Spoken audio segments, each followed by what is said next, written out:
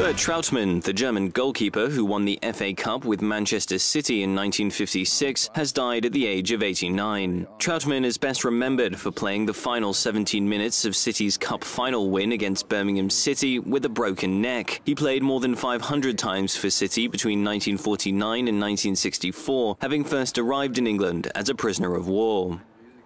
Trautmann, who had survived 2 heart attacks this year, passed away near Valencia in Spain. Remaining in England following the war, Trautmann began his English football career with non-league St Helens Town. He signed for Manchester City in October 1949, but with memories of the war still fresh, initially faced hostility from some supporters. His bravery in the 1956 FA Cup final saw Trautmann become a hero to many fans after he broke several vertebrae in his neck when he collided with an opposing player. He was unaware how serious the injury was and played the rest of the match, only learning he had broken his neck 3 days later. In 2004, he received an OBE for Anglo-German reconciliation work.